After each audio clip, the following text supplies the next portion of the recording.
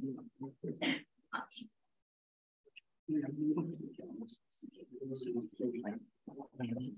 the camera. Oh.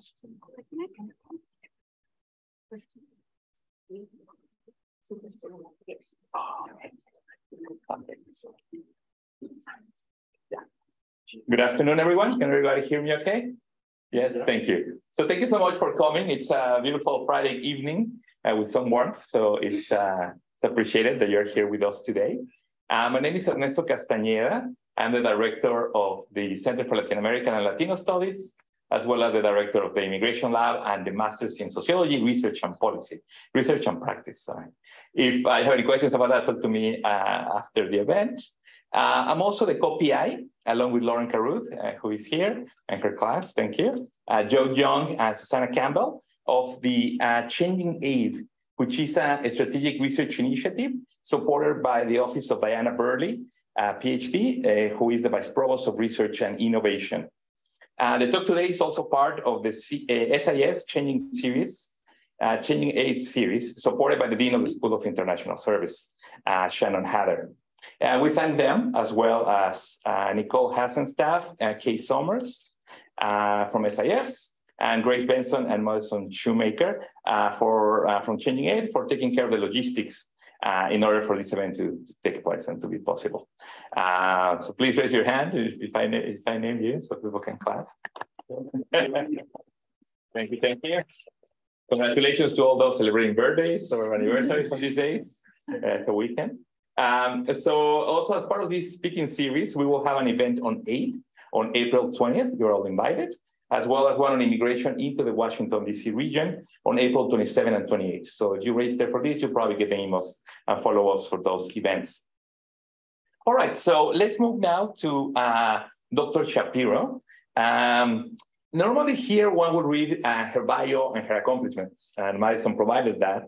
But instead of that, I will let her tell you about herself, as she does beautifully in her book, which I recommend to all of you. It's very, very well written. She'll be selling some copies at the end in a table on the back and signing them if you desire at a very nice price. Thank you to the Mandel Villar Press. And instead of telling you about her, and just before she starts, let me mention the concept of the sociological imagination, which is a term used by C. Gray Mills to talk about how history and biography always meet.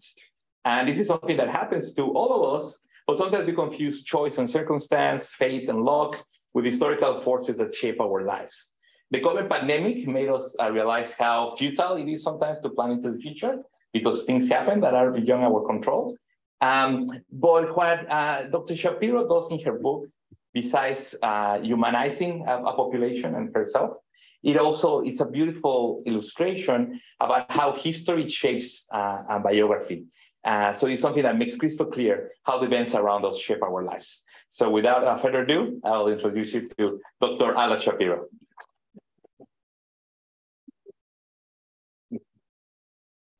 Thank you. Good afternoon, everybody. Can you hear me well without microphone? It's all good? Okay. And I'm really honored and proud to be invited by American University to talk about the book, which is a memoir.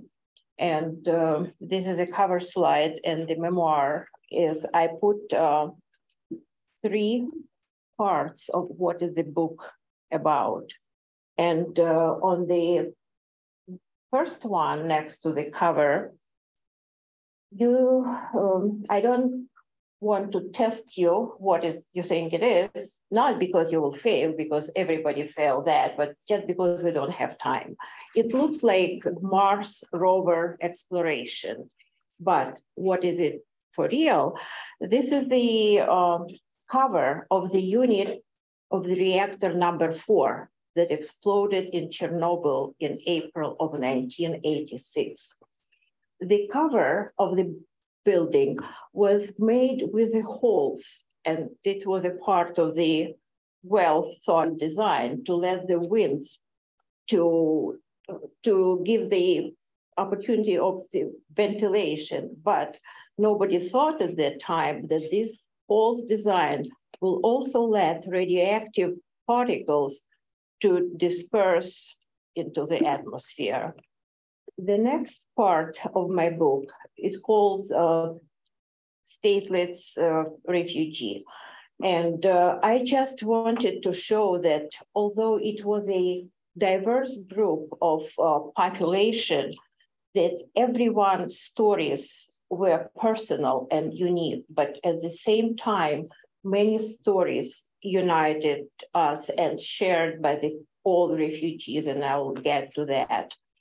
And on the bottom, this third part, which is called Radiation Expert, I dedicated 23 years of my life in the United States, working for the Food and Drug Administration, Office of Counterterrorism and Emergency Coordination.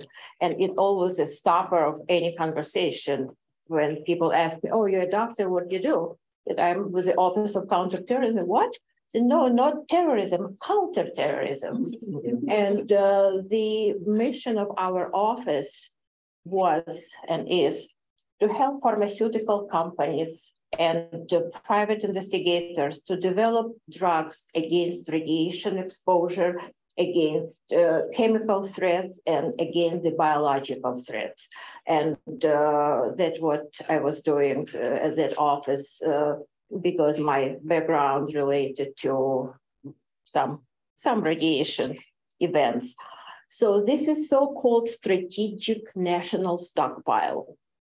And this is a part of the federal, of the government property, which has all the medical supply, not just drugs. It has IV things and everything that needed for any of the disaster. And headquarters or quarters of the strategic national stockpile are strategically located in the different parts of the United States. I don't know, nobody knows. Well, some people, of course, know where they are. I don't. But the idea, if any of the disaster hit, then of course, what people have on hand at the hospitals, the supply will run out very quickly if hundreds of thousands of people get affected. So strategic, the quarters located the way that each area that was hit or any needed population will receive any needed supply within 24 hours. And now I will just quickly tell you why I decided to write this book. And there are several reasons. One of the motivation was to share with the reader untold stories about Chernobyl disaster that hit Ukraine and the entire world in 1986. And I was one of the first physician responders to the disaster, and I wanted to share the stories that never been told before. And some of the chronicles that I will tell you about, it's the mistakes that were made at Chernobyl. There was no government plan, and no plan, no proper response. And today it sounds very, very obvious, but at that time people did not realize it. And for many years, when I was attending international meetings, I was asked the same questions. What were the first medical responders least prepared for? And my answer never changed. I always said everything, which is absolutely true. The second motivation, was to share my family and other families' harrowing journey of immigration from the former Soviet Union to the United States as stateless refugees. On this journey, we all faced the great unknowns as all those people who displaced to different political or cultural environments. And for each family, including my immigration, projected or presented a mixed bag. For some people, it was just joy and good events. You know, stay in Italy for a couple of months was okay. But for many people, it was just the worst experience, including my family. And this made me feel strongly that the stories of hardship and losses and victories and hopes should not be forgotten, because new generation immigration probably will, or migration will never stop. And I just wanted to share those stories. And the third reason to write the book was to convey to the reader meaningful and some unique job that I did in the United States. And I already mentioned this to you. Okay, so in the next, I think, remaining 30 minutes, I'm going to take you on a journey that started for me 36 years ago.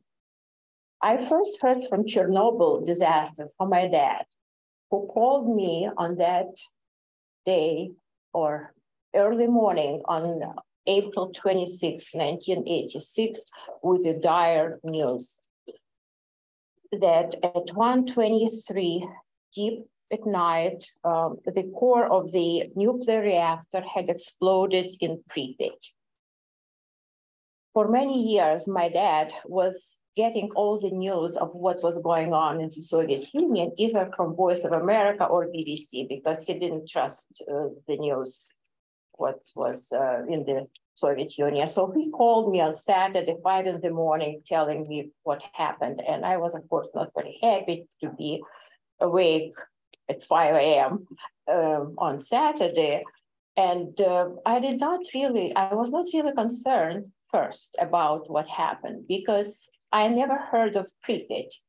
I never knew that the largest nuclear reactor was there, although we lived 60 miles. Kiev, the capital of Ukraine, city of over 2 million people, were still located there, but I never heard about that. But my dad listened to BBC at 5 in the morning, and this was the only time when we were able to receive unjammed broadcasts, because these mute things were close to our house, and so this was the only time. So as I mentioned, Pripyat is in a small city located 60 miles from Kiev. And the largest city, the closest to Pripyat, is Chernobyl. It's only 9 miles distance. That's why the worst nuclear accident in history is called Chernobyl accident. Chernobyl accident was a result of the flawed design, and I pointed out just one piece of it with the little holes for venting, and also loss of human errors.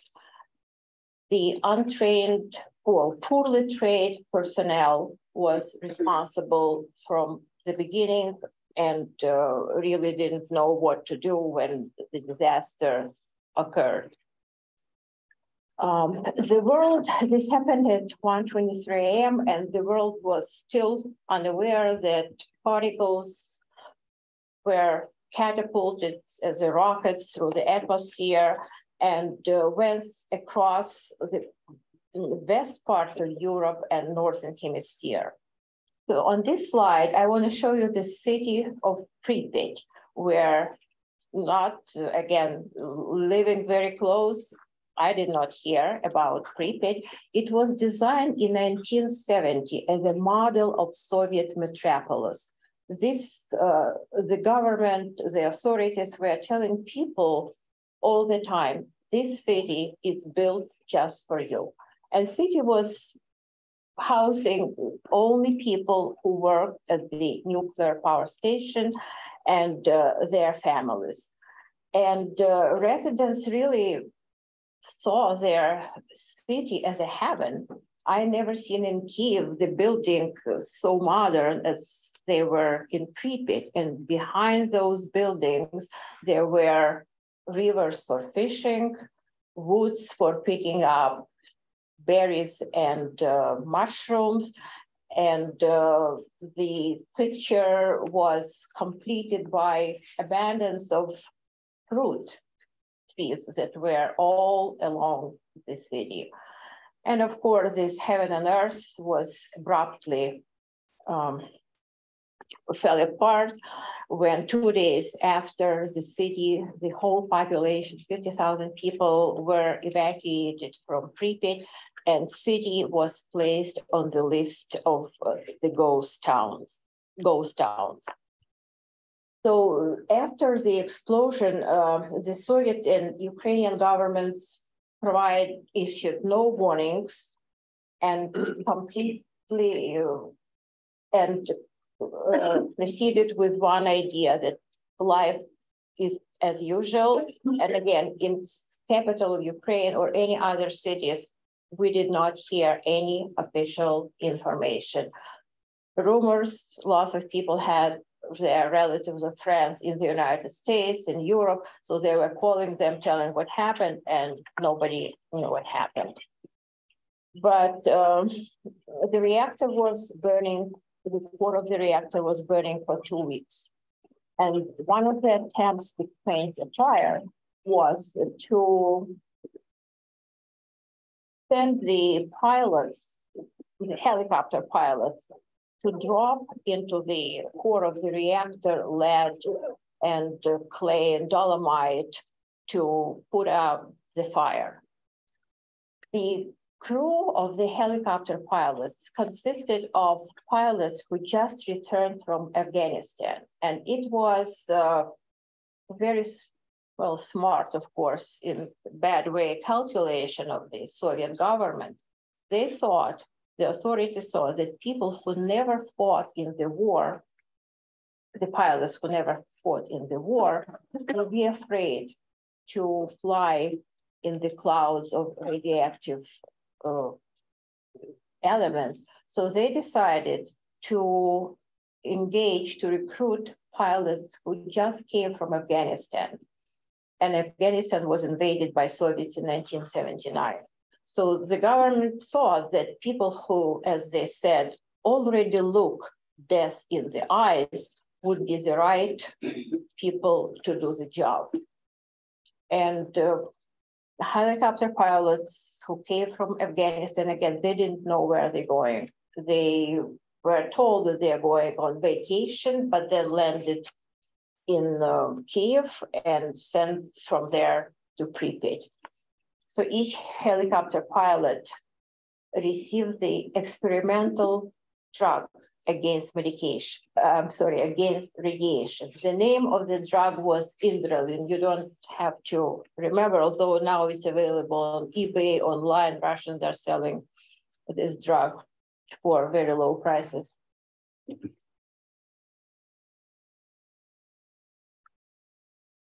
So the drug, unfortunately, had lots of side effects, such as nausea, vomiting, and dramatic drop in the blood pressure. It was, of course, not good for anybody, especially helicopter pilots.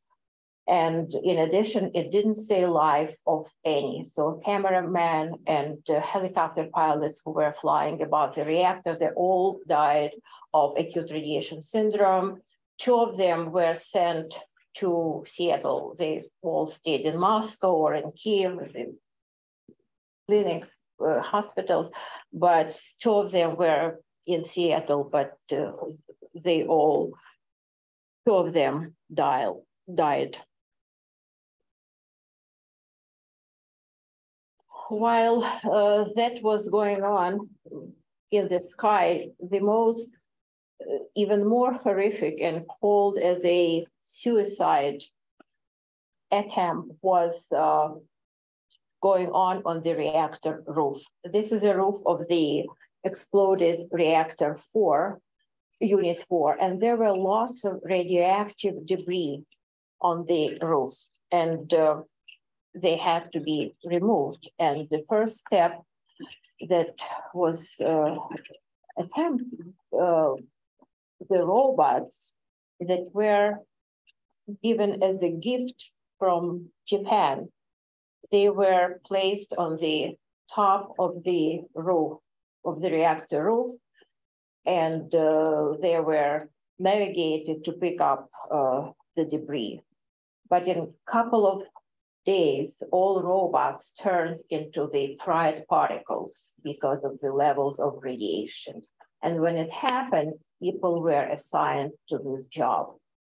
They all were volunteers, and everybody received 2,000 rubles, which is $35, to stay on the reactor roof for 90 seconds. And the order was you stay, you count while you're there, you pick up, you have gloves, that's it. You pick up this heavy radioactive debris and you count till 90. When you say to yourself, it's 90, you drop everything where you stay and you run away. And then new shift will come and do this. So people who were on the roof, they did not have dosimeters, the device to measure radiation. They did not know the levels of radiation. Their dosimeters were confiscated by the government with the one goal, just to cover the truth and to cover the level of this deadly exposure.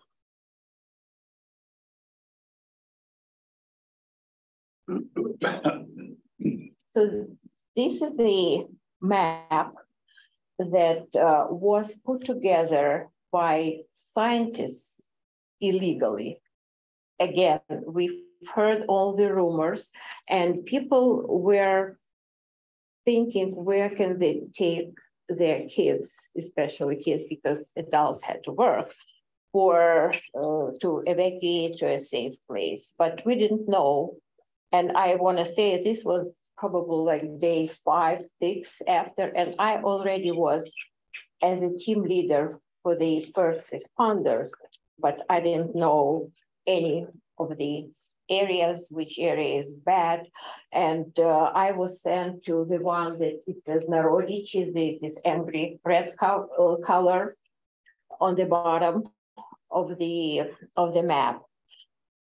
So luckily, I had a neighbor in the apartment building where we lived who did a PhD in physics and worked at the Institute of Physics. So he and his colleagues put together the real map that would reflect all the contaminated areas that in bright or angry red and less contaminated in pink. So they smuggled, and again, everything was illegal. We are not supposed to know the truth. So my neighbor smuggled this map from his work, came to our apartment and said, I have to share with you something, just let's call our very close friends and we'll keep it secret. So we called few friends and watching lots of spy movies in the Soviet Union, we were well aware, again, maybe it's not true, but that's how I grew up. If you don't want anyone to hear, or not anyone, KGB, for example, conversation in your house, you disconnect the landlines and nobody will hear you. And also you drop the blinds and then nobody will see you. So that's exactly what we did. Disconnected lines, drop the blinds, and we hover over this map and immediately realize that Kiev is one of the really, really worst places. So the next step was evacuation. Where can we take our daughter, in my case, and it pertains to all other families who heard the rumors, but unfortunately did not see the real map. Where do we take our children?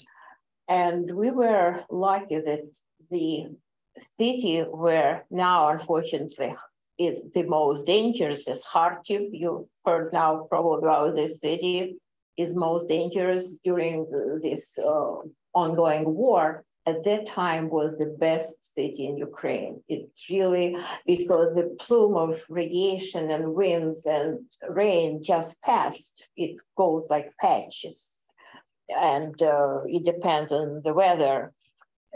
that Kharkiv was absolutely clean. And one of our relatives lived there, and she offered that we can send our daughter, who was 3 years old at the time, with her grandmothers to stay with her indefinitely.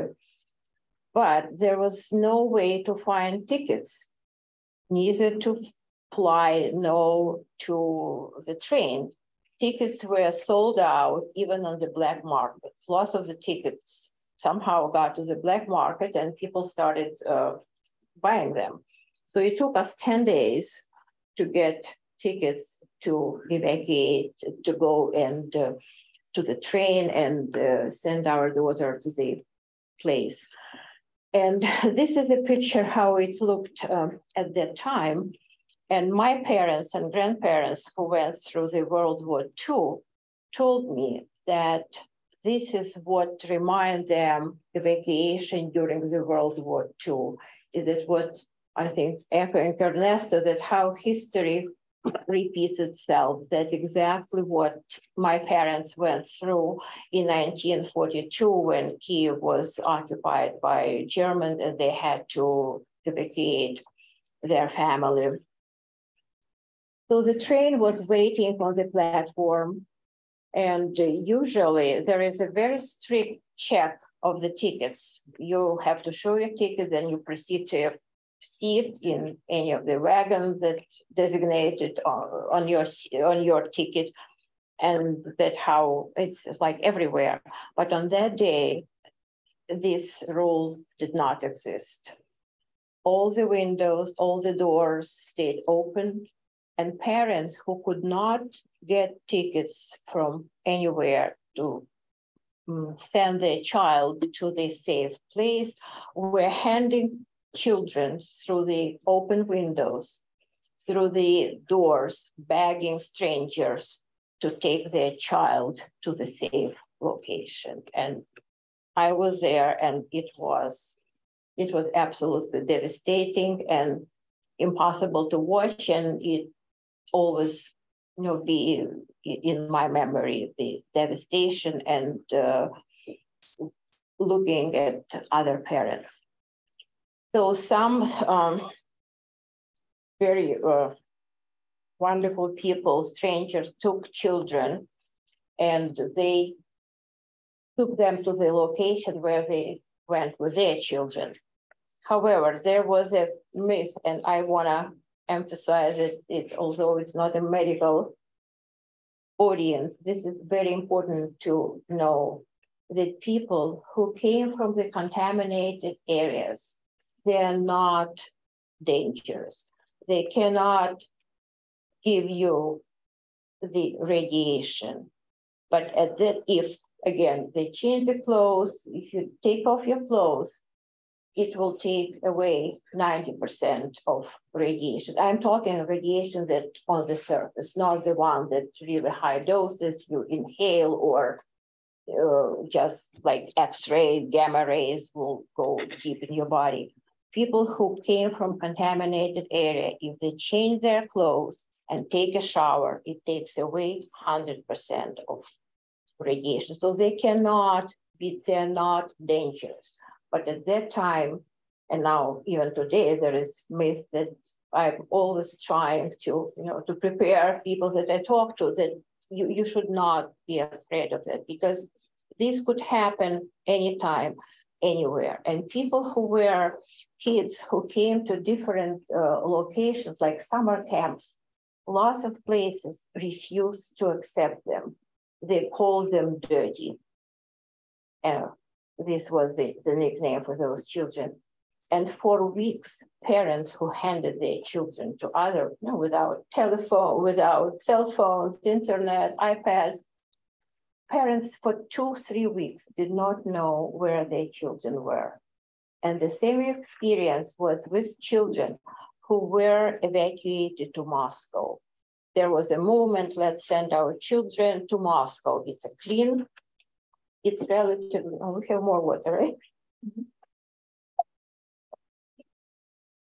No, I'm good. So the same experience, thank you, children in Moscow, So they arrived to the capital of the Soviet Union. Families who were supposed to take the children said no to every single child. The same reason they thought the children are contaminated and they don't want to keep them. Am I okay with time? Just give me a warning, like 10 minutes. So for many years, scientists and doctors were focusing their attention on the late effects of radiation, only thinking about cancers. And psychological effects were never mentioned. In 2005, I attended this meeting in Geneva, WHO, and we went into the audience, walked in, and this was the introductory statement on every single wall. I don't know why, but this is for the first time. I was in the US, was already for 10 years, yeah? And doing work in radiation, and I was not aware about psychological effects of radiation because I was focusing on cancer. I'm a pediatric oncologist by training, so this was the area that I was interested.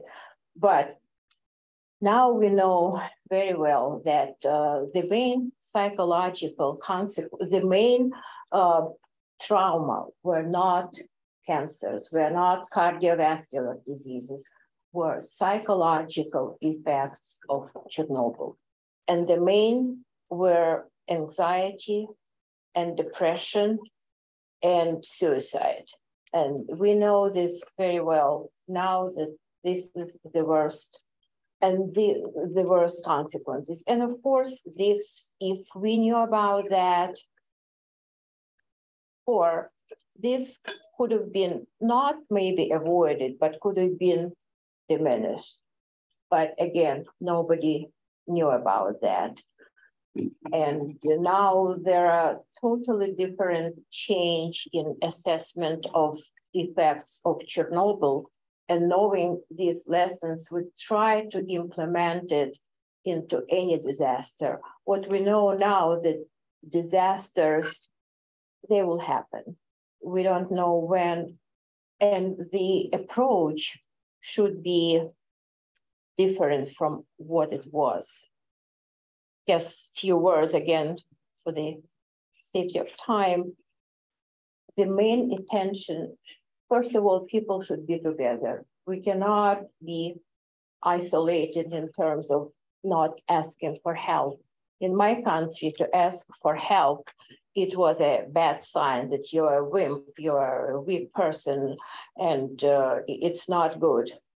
But it's a wrong approach, and we need to be together during the disaster. And particularly, special attention should be paid to vulnerable people. And again, now it's one of the most prominent venues that scientists are studying and promoting, that there is no such thing as disaster amnesia. Lots of people try to forget about the disaster, and this is wrong. And the main attention should be paid to an under vulnerable population, children, pregnant women, people with different concomitant diseases, and elderly people. So these people require most of the attention, not only during the disaster, but years after. Well, I hope this will be your favorite. It's not the last one, though. So as I was taking care of pediatric patients, the hospitals for adults were overwhelmed with adult patients who were brought from Chernobyl stations. They all were operators, not or firefighters with severe burns were flown to Moscow. People who required bone marrow transplant with severe acute radiation syndrome were at the ICUs. But adult hospitals were filled with adults, and there was not enough not enough internal medicine doctors. So they started recruiting pediatricians to see adults, and I was one of them. And by the time of Chernobyl, I already spent all my life with pediatric patients, and I forgot, really didn't know how to approach adult. And it's a very different job. Now with the kids, you start telling the kids story about, three little piglets and it is yours, trust you. With the adults, I really didn't know what to do, but I had to. So I walked into the room where at the hospital, 8 adult patients were in one room. And, they all looked sad and nobody paid any attention. I walked in, but one, and I was there not knowing where to begin. And then one patient was waving me with some papers. So it looked like an inviting gesture. So I approached him and again, didn't know how to start the conversation. I recall from some cheat sheet when I was a resident, you asked, what's your complaints? And I asked the man, what's your complaints? And he said, what are you talking, girl, about? What complaints? I am grateful to ambulance that brought me here. What complaints are you talking about? So this was a first failure. And then, so he forgot it immediately and then showed me this paper. So this is our manual. He was a worker from Chernobyl station, one of the operators. And he said, this is our manual.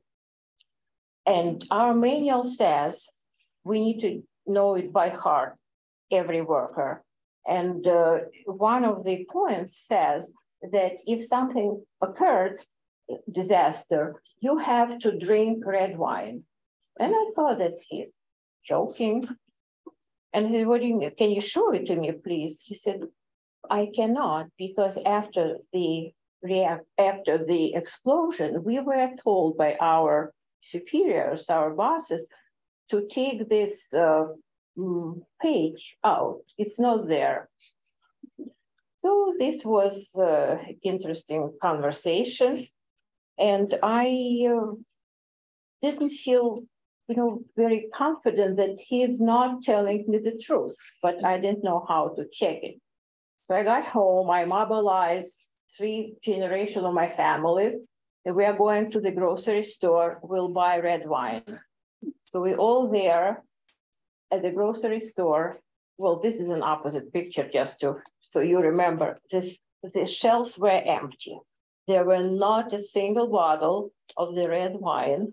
And me, first responder, had no idea that red wine, not vodka, not white wine, not beer, protects from radiation. And so rumors already spread faster than radiation that people bought all the red wine, there was no supply.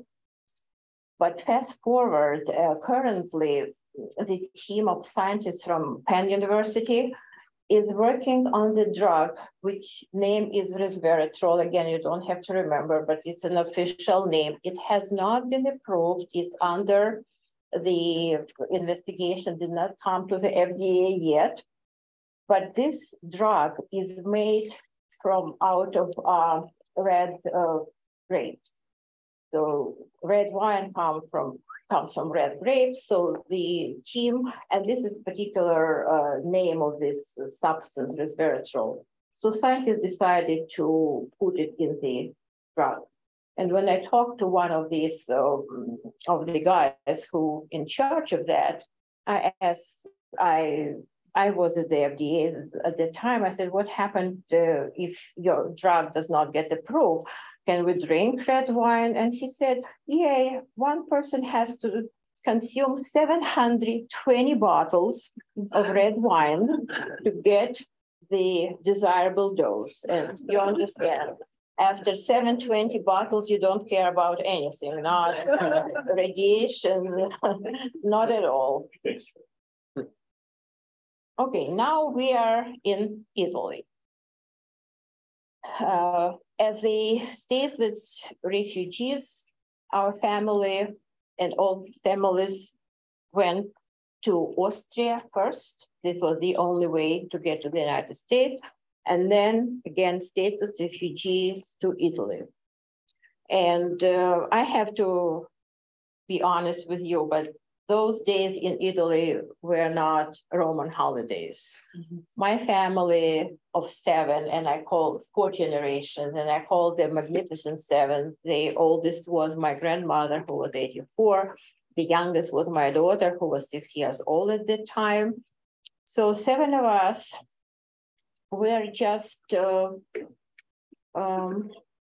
not knowing whether we ever get to the United States. Families were receiving the rejection from the US government at that time more and more. Before, in early 80s, each family did not have to prove that they fit the status of refugees.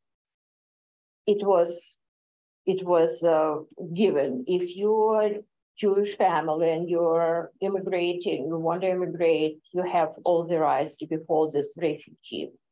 But then rule changed, and we only found out why 6,000 to 8,000 refugees were stuck in Italy in 1988 and 1989.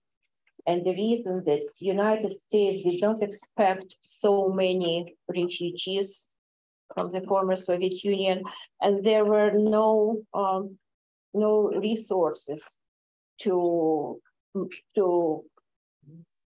keep them well alive and provide help. I didn't mention that each of us, not saying that we didn't have any papers at all, each refugee was allowed to have $90 per person and 40 pounds belonging. That was it. That's how we left. So this slide, again, I go very briefly. If you want more details, everything is in the book. This is just a taste, I call it taste of Italy.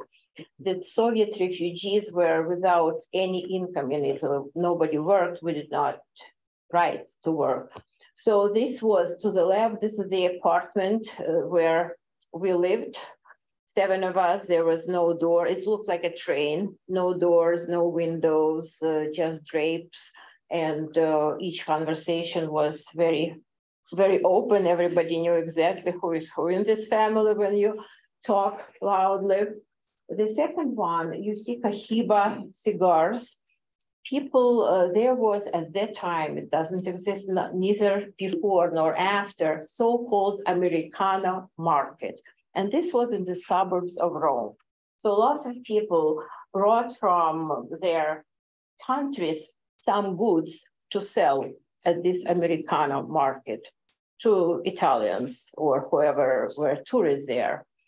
And the most popular were these Cohiba cigars, which in Moscow, look how they in this silver paper, each one looked like a rocket ready to launch. They look beautiful.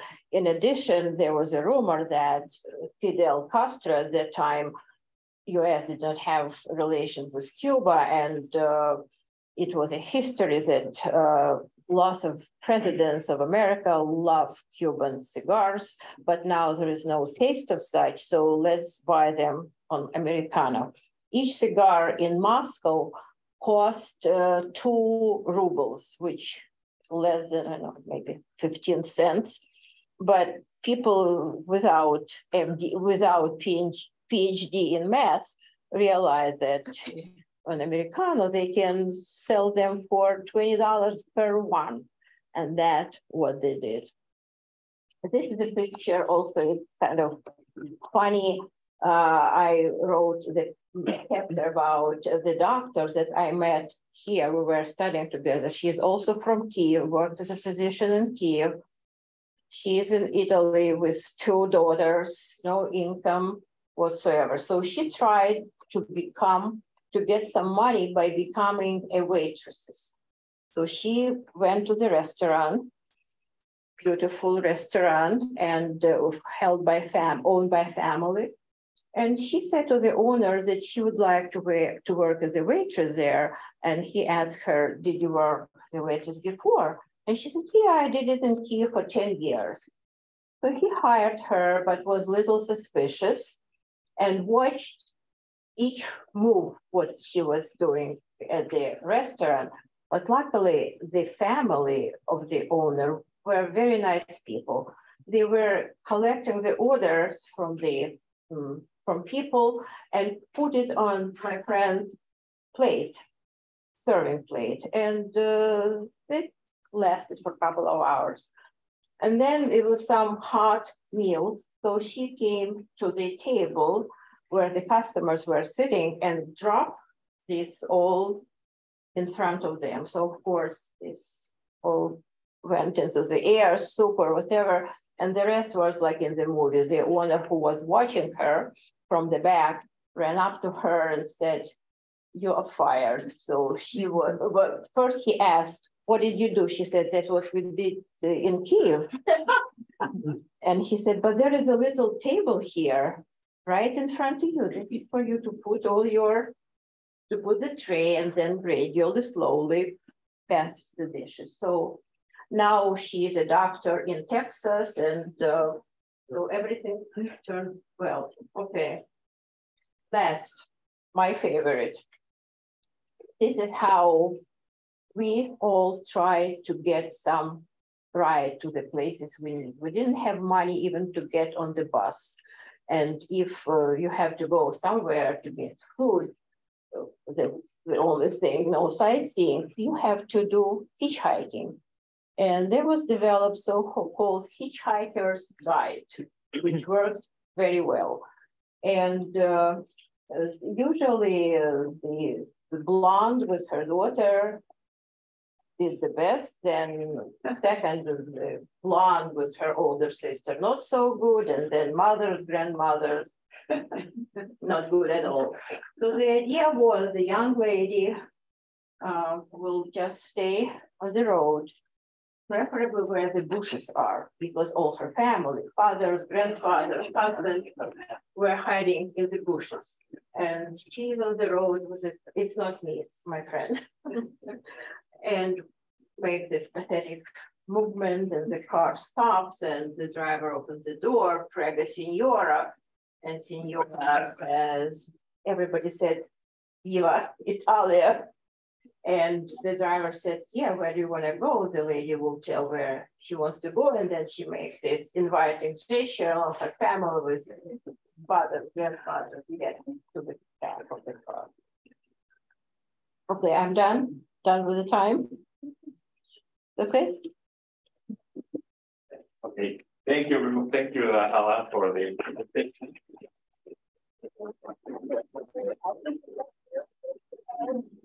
Remaining slides, please let me know. No, so thank you. So that was kind of the PowerPoint, but we'll have a conversation and then we'll have a Q&A. And I know there's a lot that couldn't be covered in the PowerPoint in an hour or so. That's why I recommend you to buy the book afterwards. But I'm going to follow up. I'm going to start off with a few questions to fill in some of the gaps, and then we'll open up to the audience for you to ask your questions. So, Alla, you were talking powerfully about the accident in Chernobyl, and then you take us to Italy when you were waiting to getting permission to come to America as a refugee, and how the policy changed. And then because of the Jewish Americans pressuring the government, they were able to then force the US to take a big chunk of the people in Italy escaping. But in between that, you show in the book time and time again how you were a bright student, hardworking doctor, getting invited by professors to do research, getting promoted. And then because of your religion, the government wouldn't approve it and will stop your career. So that's when the question I had is about migration, because you were in the book that you decided and your family decided to leave. the USSR. The USSR at that time allows them to leave, but it's a very denigrating process. They have to go in line. Before they leave the country, the government will take their passports and give them a little piece of newspaper, making them factually and symbolically stateless people. That's what she says. She didn't have a state for a while. In Italy, she was in limbo. And the Italians soon were like, Russians leave, you have this xenophobia. And then she also spends with her family some time in Austria, and also is not the immigration person is very excluding. So then you talk about how in the airport, the Austrian or the Italian people were very not welcoming, but then you talk about America being welcoming and how that was a good start to your life here. And you talk about integrating here. So I wonder if you can tell a bit more about that decision to migrate, which I will say you were forced by discrimination or issues to choose to leave. And then whether America has been welcoming beyond the agent in the airport, and whether you have faced similar situations in America for your identity as a woman, as a Jewish person, as an immigrant. You had to go to medical school again, go to Georgetown.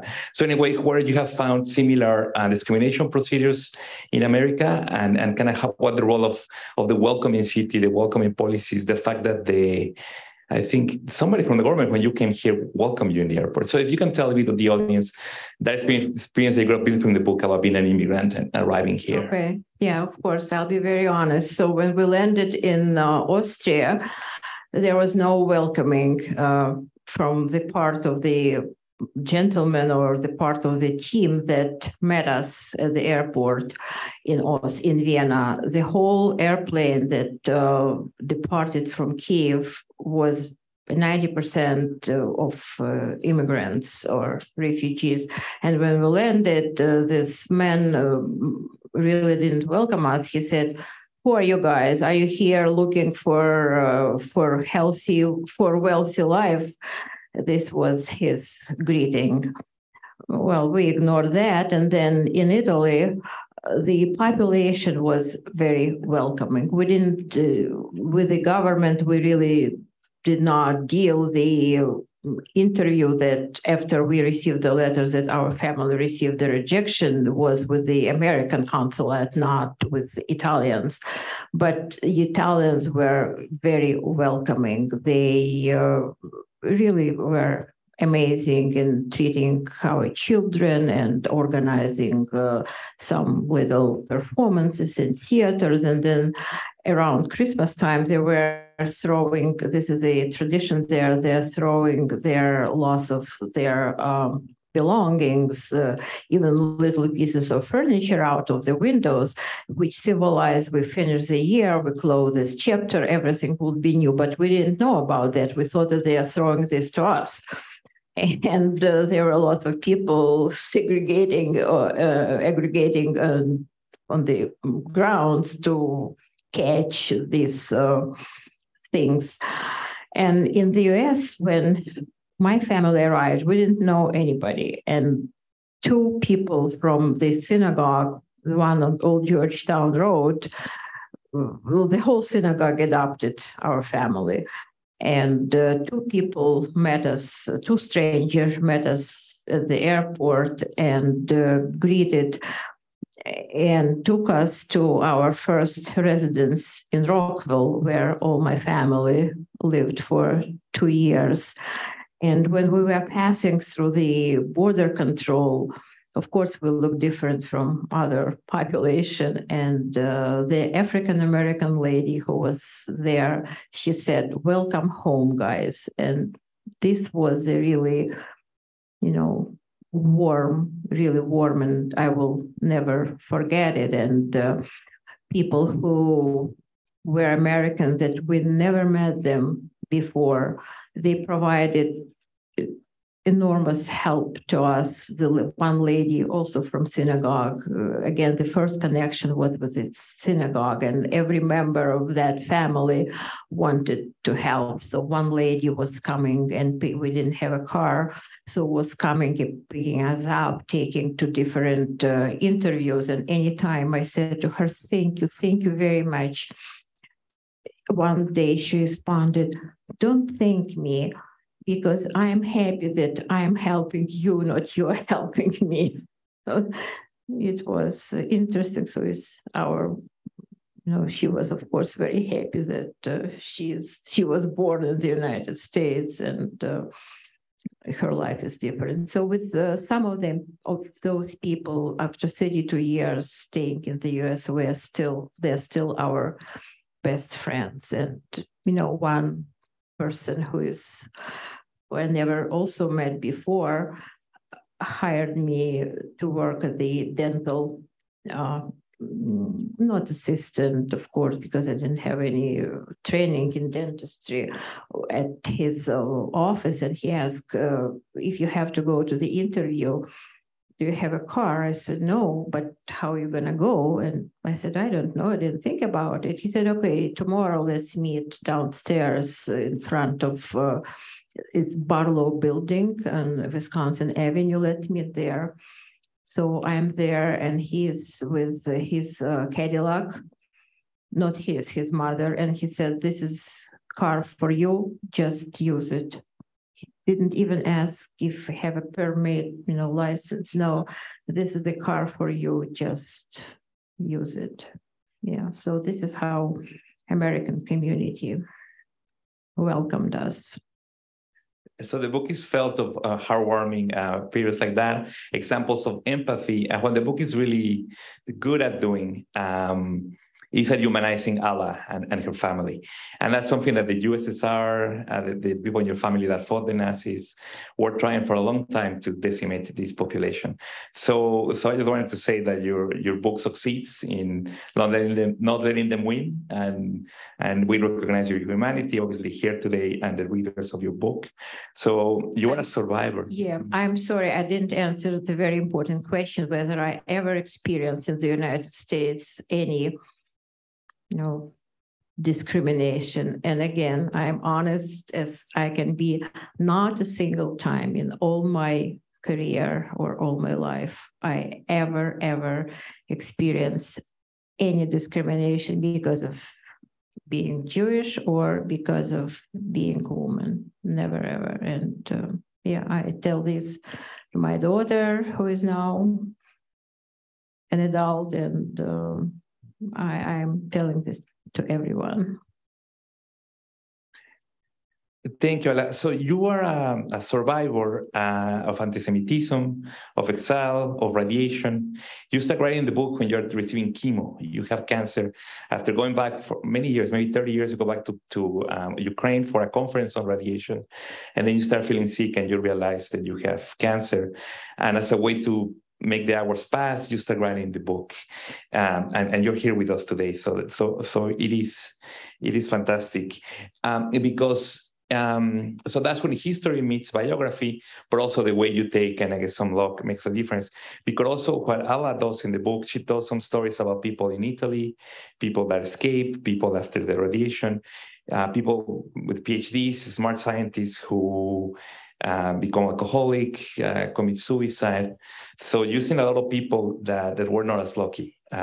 So we also want to thank you for sharing the bright and the dark. And if you want to share anything about that struggle that you have been successful. You were talking about how you were working at the FDA, and you're working helping America prepare for catastrophes and for terrorist attacks and be prepared. So my last question, so you can mention about that if you want, or that will be my last question. If in the book, you also say what the secrecy of the USSR after Chernobyl, the cover-up, the myths, how you saw some of that reappear during the COVID pandemic.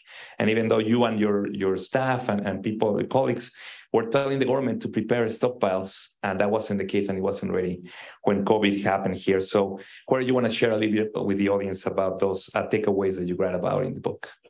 Yeah, the COVID chapter I added at the very end. I was not planning on writing anything about COVID because it's not my field. But when the publisher asked me, you have to write 2-3 chapters about COVID, when the manuscript was completed, one of my rules of life. Don't argue with your son-in-law and don't argue with the publisher. And I carry this. So I added 3 chapters about COVID. There is lots of similarities, unfortunately, between Chernobyl disaster and COVID. But what I would like to emphasize that in my professional life, I attended numerous meetings for preparedness and strategic national stockpile situation and status, but they all were related to radiation. I never was involved in anything what's related to COVID, and I was utterly surprised when I've heard this true information that there is no masks, it's not what you need for radiation. It's very different supply, but it's still the same government entity. And also they cover up that disaster will go away. This is what I mentioned before. Disaster amnesia is not helping people at all. People need to be prepared, be together. And the information should come, again, this is a similarity, that information should come from medical, regarding the health issues, should come from the professional, from medical doctors or nurses, medical personnel, not from politicians. And this is what happened in Chernobyl, and we saw it for a long time, unfortunately, with COVID. So it showed a very, very high level of unpreparedness, and what is obvious, no preparedness, no proper response. Thank you, Doctor. Any questions from the audience? Any follow-ups? While you think about your first question, let me just read 2 paragraphs from the book about COVID. Alla writes, in 1986, the Soviet Union mishandled the Chernobyl nuclear explosion, in part because that country did not know how to prepare for such a disaster. In contrast, the US knew how to prepare for a pandemic, but did not do it. Though President Trump insisted that the Obama administration left him with a bare cupboard, it is apparent that many failures occurred under his watch. Calls for action during the hearings and legislation in 2018 and 2019 were not heeded, nor were measures taken to rectify the problems revealed by the 2019 Crimson Contagion exercise. He simulated a pandemic coming from China. And then last paragraph, here is my prescription for change in our country: to improve governmental transparency and government oversight, to institute discrete budgeting for disaster preparedness, to improve government agency coordination, to partner with other nations on disaster preparedness efforts, and to restate the US membership in the World Health Organization and other international disaster preparedness groups. Thank you, which has a lot to do with our Changing Aid initiative, by the way. Questions from the audience? Please, sir. Have there been a lot of, that's okay, thank you. Have there been a lot of improvements in America in our preparedness for a nuclear disaster since 3 Mile Island and what happened in Chernobyl? And could you just talk about a few of them if there have been?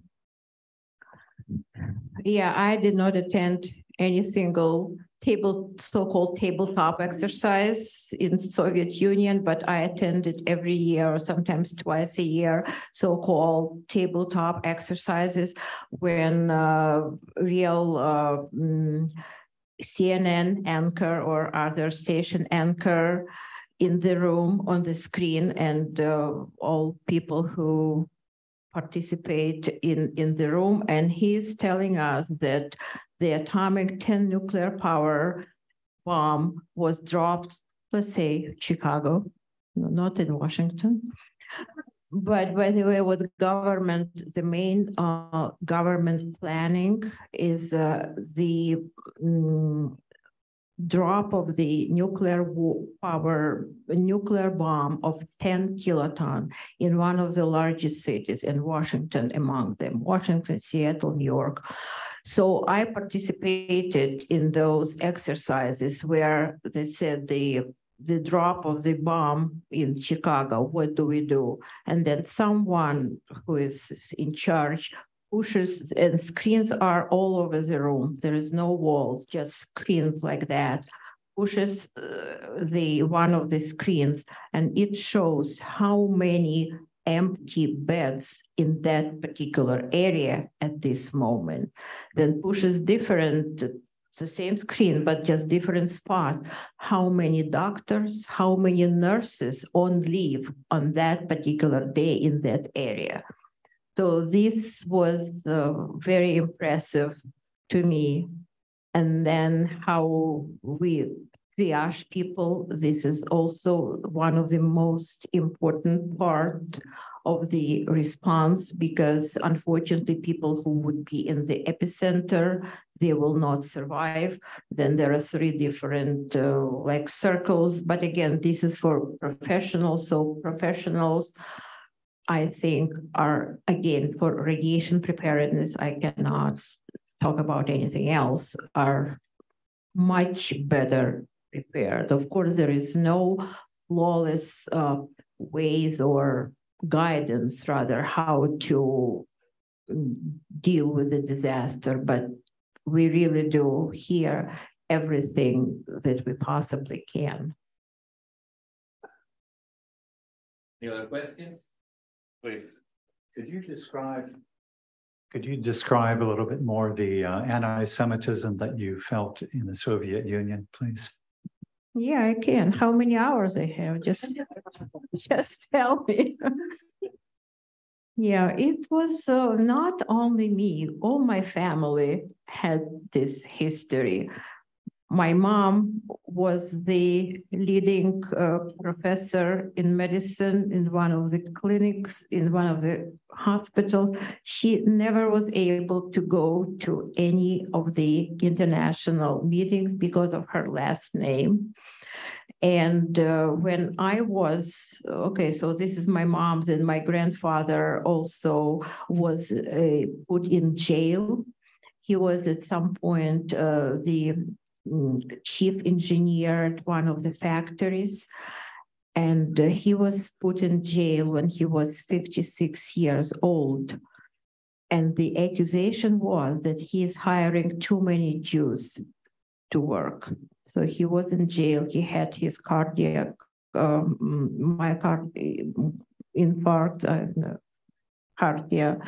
thank you, there. And then he was out of the prison, and he died of another heart attack, when he was 62 years old. After prison, he was going back to his office. And so all accusations were, of course, dismissed. And with me, I was okay in kindergarten, I guess, and maybe school as well. But when I was a first year medical student, the dean told that and there was 10 of us in maybe 10 groups, so total of 100 people. And the dean, before the semester started, he said that if there will be a group, the best, all A's at the end of the semester, this group of students will be granted a trip to Poland, not to Mars, to Poland. And since we were unable to go to any of the foreign countries, then Poland was just wonderful, sound wonderful. And it just happened that the group where I was won the whole thing, and everybody was, chanting and happy that our group is going to Poland. And the following day, no announcement, and then Dean finally openly said, no, your group is not going because we cannot send the person with the last name Jewish. So I went to Poland 30 years after, but it's a different story. Yeah, so this is, and there are so many of such examples, but so the last, if I have to share with the, I think, most impressive, then after the Chernobyl, my obsession was that I want to do something, forget about oncology. I want to to something to help people survive radiation. And the big institute was opened in Kiev. It's still there, Institute of Radiobiology. And my supervisor, professor, was nominated as the director of this institute. And he was told to take 3 people from the hospital where he worked, who already had, there were 3 requirements, age 30, not older than 36, I believe, and with PhD. And at that time I fit both criteria. So he told me that he would like to take me with him and 2 other people, but just keep it as a secret. Nobody should know. So I kept it as a secret, and days and months passed and I didn't hear anything. So finally I confronted him and said, and he already left. But he was also coming back and forth because our pediatric hospital did not have a supervisor at that time. So he was serving both. And then he told me, I have to tell you, but never tell this anybody, but, statute of limitation gone, so I can share now. And so he told me that he had to run all the candidates through the Minister of Health. And he came to the Minister of Health and told him that he'll take 3 people with him. And the minister asked, who is going with you? And he mentioned 2 of my colleagues. One was daughter of KGB colonel, and another also had good background. And then he said, Shapiro. And the minister asked, and what is this? Not even who is this? He said, what is this? And my boss said, well, it's one of my good doctors. And the minister said, no, with such last name, nobody goes to that Institute of Radiobiology. So this was the real last straw. I started crying. I came home and said, yes, we're leaving. So this was. Last question, please.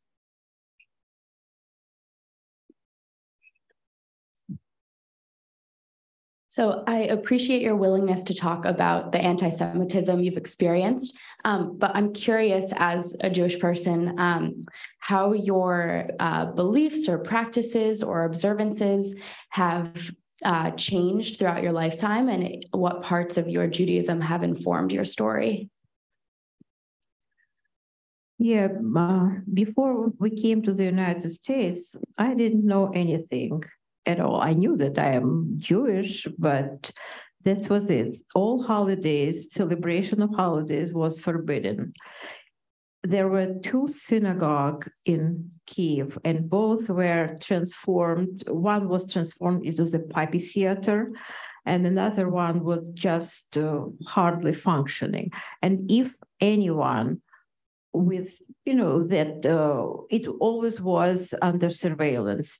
If someone who just appeared at the vicinity of the synagogue, not even walking in, and the age of this person looks like person is working, not a child, not old grandmother, then the KGB guy who is watching everybody would come to you and ask, show me your ID, tell me where you're working, what's your boss phone number, and most likely you will lose your job. Yeah, so it's very different what I am still facing here.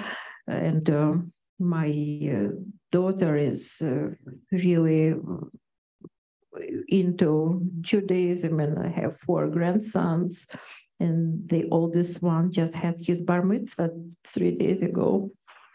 So it's very different. Indeed. Thank you so much, Alla, for sharing with us, for writing this wonderful book. As I said before, she will be signing copies on the back. There's a reception, there's coffee, there's cookies. So stick around. You can ask questions one-on-one, share with us. So let me remind you that this event was sponsored in part by American University's Signature Research Initiative, a program from the Office of Research.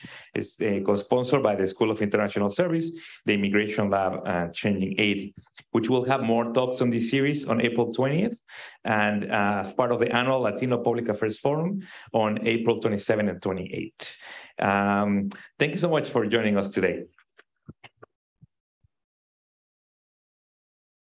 Thank you all so much for your interest, for listening to my stories. I'm really, really touched with your attention. And thank you so much.